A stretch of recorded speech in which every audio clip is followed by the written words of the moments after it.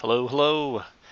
Figured I'd put a video up here showing you how to use the new powers macro that I've added. Also, just a review of the character sheet when doing initiative or skill checks.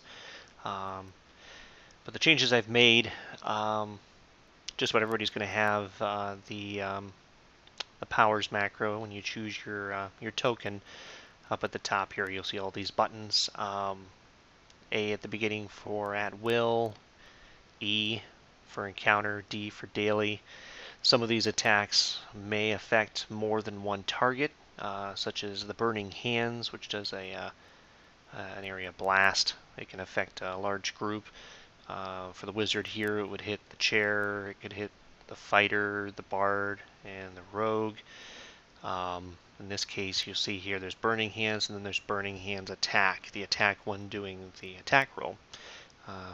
For example, you hit Burning Hands, it does your roll,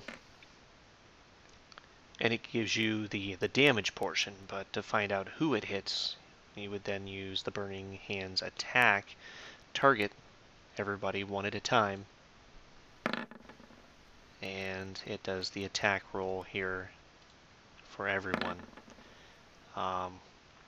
This can be a lot easier rather than trying to manually type out what needs to happen.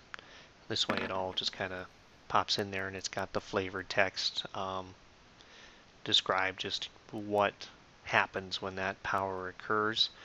But I've added pretty much everybody's powers in the macros to make it a lot easier. In addition to that, a lot of you have been doing this, but if you go to your character sheet, you go under the character sheet section here. For example, the skills, you can actually perform a skill check. Like if I ask for a perception check, you can click on here next to perception, and it does a check. If I need you to roll initiative, you go under initiative, and it rolls initiative. If you get an error on any of these about no token selected, it just means you have to select your token first, and then click on the button.